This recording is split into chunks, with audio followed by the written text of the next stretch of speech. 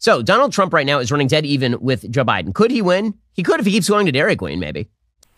Hello guys, and welcome back to my channel. And just in case you don't know by now, I love Ben Shapiro, and I always love to hear about stories from his own point of view. So this one is Trump went Dairy Queen, and it's hilarious. Let's take a look, guys. So Donald Trump right now is running dead even with Joe Biden. Could he win? He could if he keeps going to Dairy Queen, maybe. Donald Trump is, by every metric, by every available metric, Donald Trump is a very, very unpopular candidate. According to the latest polls, Donald Trump's spread in terms of approval rating is around 17%. Only 39%, the same polls from the Real Clear Politics polling average that shows Trump beating Biden has him at like 38.9% favorable, 55.8% unfavorable. The most positive job approval rating numbers for Donald Trump come from mid-June from Harvard-Harris. They had him at 45%. Every other poll has him below 43%, and some have him in the low 30s. So typically speaking, you would say Republicans would be better off running somebody else. But the thing is this, whatever people think about Donald Trump is baked into the cake. And so what's happening right now is that it's not that this is maybe it's not a referendum on Trump. Again, my assumption has been it will be a referendum on Trump because people really, really don't like Donald Trump. Look at those numbers again. And that in the end, there will be some people who come home to Biden. But perhaps that's not right. Maybe all of the net negatives of Donald Trump are already so baked into the cake and people are so bored of it that it won't make any serious difference. It'll just jog the Republican base to get out and Democrats will just shrug because it's just more of the same. That is certainly a possibility. And that's more of a possibility if Trump just avoids stepping on himself. Again, if all the focus is on Joe Biden, Trump is going to win. All Trump has to do is get out of the way. And when he does, it's actually quite good. So, for example, over the weekend, Donald Trump visited a Dairy Queen.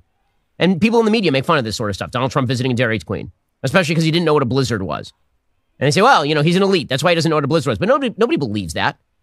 They think that Donald Trump just says whatever comes into his head, which makes him authentic. And they don't believe that Donald Trump is not a quote-unquote man of the people when it comes to his diet. All he has is Diet Coke and McDonald's, like every single day. Donald Trump is a fast food junkie. So here he was at the Dairy Queen. So everybody wants a blizzard. What the hell is a blizzard? They order the blizzard and take care of the people, okay? Will you take care of them for them? Yeah. We'll do the blizzard thing, all right? Here you go, Pop. Okay, so there he is handing out blizzards, right? I mean, this is like the Trump man of the people, right? That sort of thing plays. If he does this for the rest of the campaign, he could win easily. Like really, really, he could win. Do I think he's the best candidate? Do I think he'd be the best president?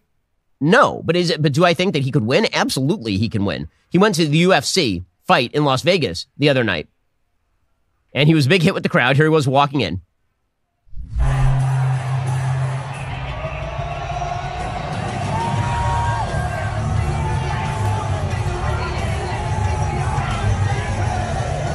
So he's walking in, he's shaking hands with Joe Rogan and hanging out with Dana White. Dana, of course, is a friend of Donald Trump's. One of the fighters actually came out of the ring to shake hands with Trump. Again, Trump does have energy and Trump does have the sort of glitter that other Republican candidates do not. Now, at the same time, Trump is also perceived as wildly aggressive. And this is, I think, the key to winning the Republican base. So people have been asking, one of the big questions over the last couple of weeks has been, why is Ron DeSantis not rising in the polls? Why is he kind of stagnant in the polls? Right? What the polls show is that inside the Republican Party, Donald Trump is polling somewhere in the high 40s. Those are not actually huge numbers for the incumbent candidate on the Republican side, a person who was president of the United States until 5 minutes ago.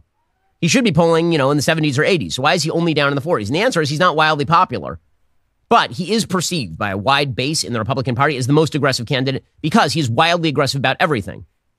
He also has the advantage of being able to say that if anyone else attacks him, they are doing the work of the mainstream media. The truth is that the mainstream media made Trump and they continue to make Trump. In the sense that mainstream media opposition to Trump made him the president in 2016. Mainstream media opposition to Trump in 2020 made everybody in the Republican Party loyal to Trump.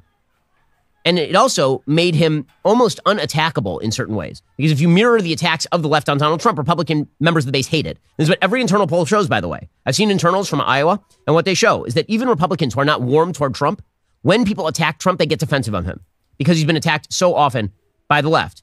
Well, this gives Trump the license to be as aggressive as he could possibly want to be against everybody else. And people don't necessarily like it, but they do perceive it as, well, if he's going to be aggressive against this guy, maybe he will also be aggressive against my enemies. And that's what Republican base voters are looking for. This is why turnout for Trump was so high in 2020, and presumably would also be so high in 2024. So, for example, here he was going after Ron DeSantis in some very colorful terms. Let's give it a shot. We did, I think, 2 or 3 rallies. I think 3 big rallies, thousands and thousands and thousands of people. And they came out. I said, you know, you're going to win. And he ended up winning. And then about 3 years later, they said to him, will you run against the president? And he said, I have no comment on that. I said, he has no comment. That means he's running. I said, that son of a is running. I got him elected. So I'm not a big fan of his, and he's highly overrated. Okay, so again, Trump can get away with that kind of stuff. But if you go after Trump and the Republican Party that way, it just doesn't work the same way, because the Republican Party and its base have correctly sort of been trained to, in knee-jerk fashion, defend Trump no matter the attack, even if the attack is legitimate. So what about Ron DeSantis? What about DeSantis? Because he's the only viable candidate right now on the Republican side with a shot at Trump. Maybe that changes, but right now that happens to be the case. So what about that? Well, the problem for DeSantis is that the aggressiveness that he is displaying right now is either directed toward the Trump campaign, which makes sense. I mean, they're running against each other, or it's directed at sort of policy generally. Now, thing to notice about Donald Trump, does he ever talk in serious terms about policy? Every so often he releases a little video, and the policy wonks either love it or hate it. But does it break through to the general public? People who love Trump, are they watching for his next policy announcement? Of course not. It's all attitudinal, right? It's the fact that Trump is by nature incredibly aggressive, incredibly reactive. And so for DeSantis, you know, when he goes on TV and he says things I love, I mean, he's saying things that I really like. Does it make a dent? So, for example, here's Ron DeSantis over the weekend talking about cleaning house at the administrative state. Is this going to generate any sort of heat or light? You also have to bring this administrative state to heel. The bureaucracy in Washington is totally out of control. It's exerting power that is not there for it under the Constitution. And we need a president to come in and really clean house. And I will do that on day one.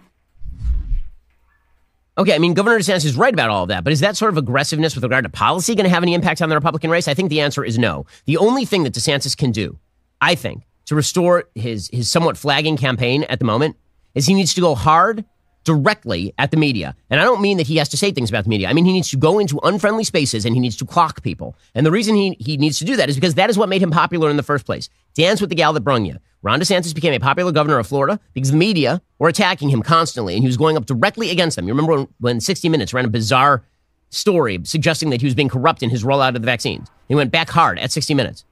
That's what he needs to do. He needs to go on Meet the Press. And he needs to shellac a moderator. He needs to go on The View, and he needs to shellac the ladies of The View. He needs to do those things because the only way to beat Trump in a Republican primary is to out-aggressive Trump, because the common-based assumption of the Republican Party right now is that anyone can beat Joe Biden. Anyone can beat Joe Biden. And if anyone can beat Joe Biden, why not the guy who the media really hate? Why not the guy who's going to be the most aggressive? And in fact, the polls are showing right now, again, the electability argument that DeSantis was making like a month ago, 2 months ago, they don't apply when Donald Trump is winning in the polls thanks to Joe Biden's weakness. Ironically, Biden's weakness is actually propping up Trump as a candidate. And so the only way that DeSantis is going to overcome that is by showing that he actually is a more aggressive candidate than Donald Trump. And you can't do that just by saying things. You actually have to go and you have to show in the face of opposition that you're going to do a thing.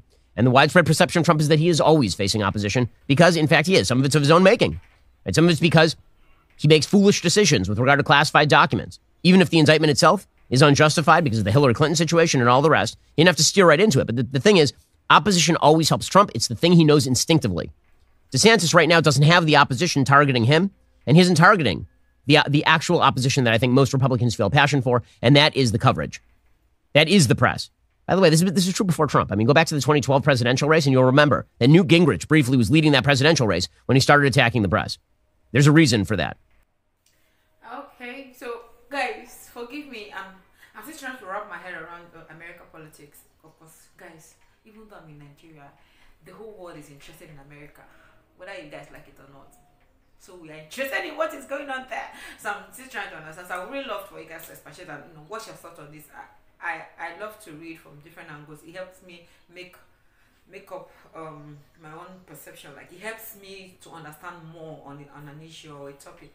So I'm looking forward to reading your comments. So until I come here next time, guys, don't forget to like and subscribe to my channel. Take care of yourself, guys. Bye.